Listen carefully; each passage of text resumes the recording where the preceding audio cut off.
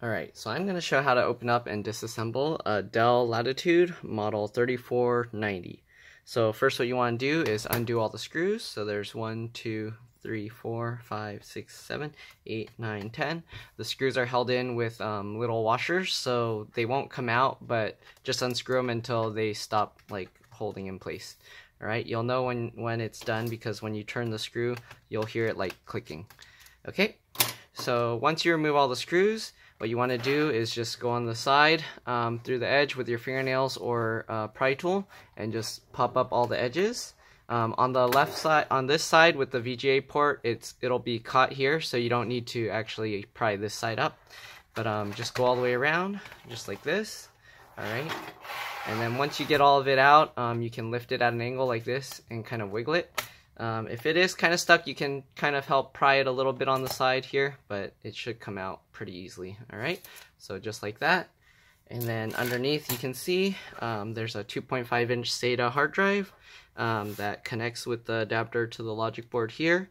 Then you got the VGA board that also connects with a wire. You got the LCD cable that goes to the screen. And then you got the fan, looks like it's removable with just the one screw, and then the connectors here. The CPU is soldered in place, so you can't remove that.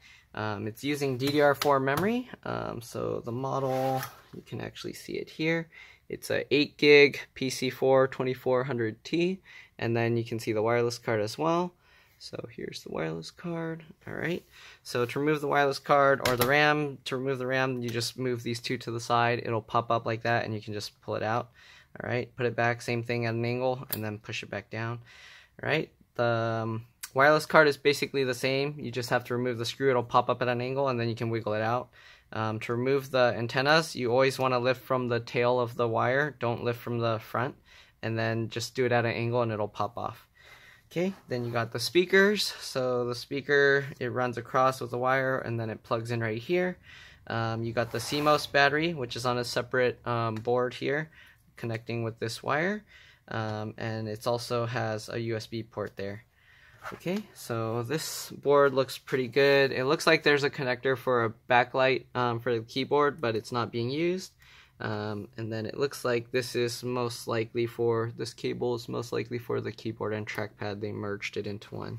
And the battery, it connects here. To remove that, you just pull the two corners of this white part of the connector. Underneath the black tape you can see it's white, but basically you would use your fingernails and kind of use both sides and just kind of keep wiggling it until it pops out.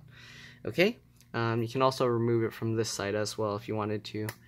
But that's pretty much it. There's not much else to this. Oh, I got confused. So that is the trackpad, but the keyboard connector is actually here. Okay, so that's pretty much it. If you have any questions or comments, just leave them below. If this video helped you, remember to like and subscribe because that'll help me. And thank you for watching. Bye.